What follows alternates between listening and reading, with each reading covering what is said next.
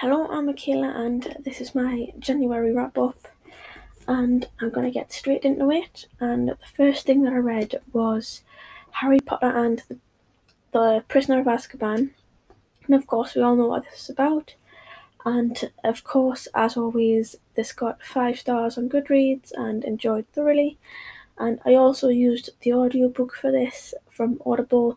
That was narrated by Stephen Fry, which, as always, is an absolute treat. And the next thing that I managed to finish again was Harry Potter and the Goblet of Fire, which I also used the audiobook for.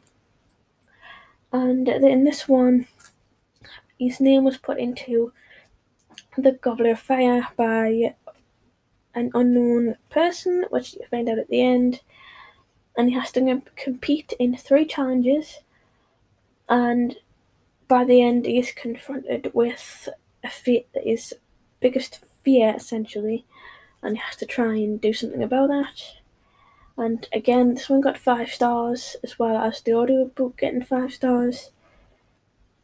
And the next book that I managed to read was Saga Volume 8 by Fiona Staples and Brian K. Vaughan, and I think I gave this 5 stars on Goodreads, if I remember that correctly. And of course, 5 stars, and unfortunately I have to wait so long for the next one, which I don't like, because it always takes them ages to get them out again. The next thing that I managed to read was Goosebumps Escape from the Carnival of Horrors by R.L. Stine, and this one was released in my year of birth, and of course it got 5 stars, because I remember these from when I was a kid, and they're absolutely fabulous. And the last thing that I managed to read this month was Grandpa's Great Escape by David Walliams, which is about a young boy and his grandpa going on the last adventure before everything goes wrong for his grandpa.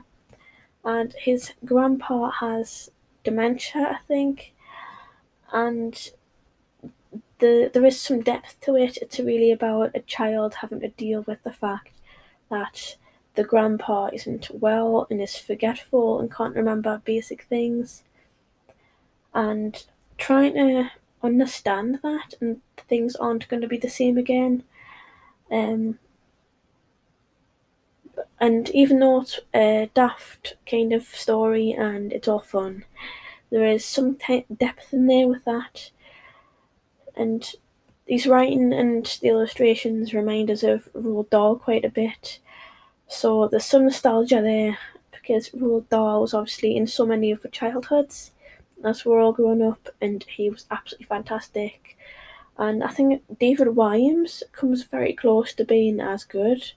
I think most of his books are pretty good that I've read.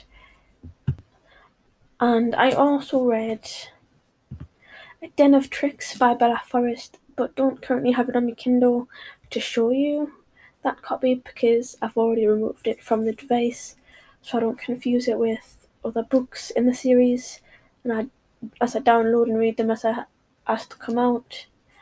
And what I'm currently reading at the moment is The Kriegers by Tom Fletcher, and this one is about, obviously, the Kriegers, which have abducted the adults in the town that they live in, and this young girl has to try and find out why they've been taken and try and get them back again. And so far I'm enjoying this, and I did enjoy The Christmas Stories by Tom Fletcher too. So this one's turning out to be just as good, and I look forward to any other works that he plans to do in not like full-length novel format for kids. And I am also currently reading Harry Potter and the Goblet of Fire, which is my least favourite in the book, but I am wanting to reread the full Harry Potter series, and I have to read this very long and very crappy book to do that.